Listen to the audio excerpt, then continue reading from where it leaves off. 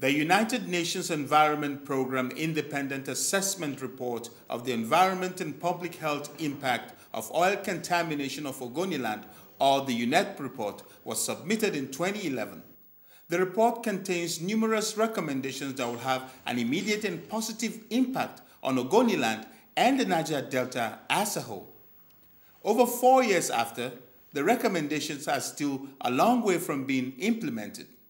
The protracted issue has put the people at loggerheads with the government and oil multinationals whose activities have largely contributed to health challenges, loss of livelihood, contamination of soil and groundwater, loss of vegetation and aquatic life in the host communities.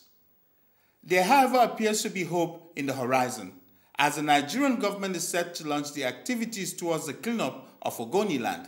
It is hoped that we will have this launch in the coming weeks, and the itself will launch in Unep. It is really to us turning the page in our history of the struggle so that we can think about what happens after the cleanup.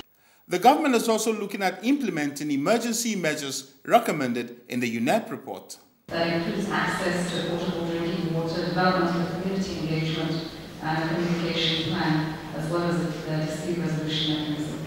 Unfortunately, that is the right and wrong tactics that most multinationals will always adopt. Unfortunately, to our communities who want to fall into such a trap. But I believe very, very well.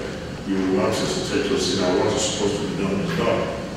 For his part, Rivers State Governor Wike would like to see a non-partisan and objective approach to the cleanup of Ogoniland.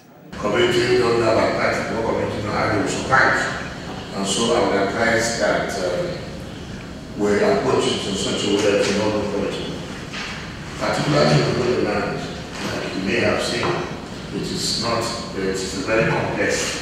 That's that you have to be extremely careful, because if you're not careful, you may not achieve what you intend to achieve.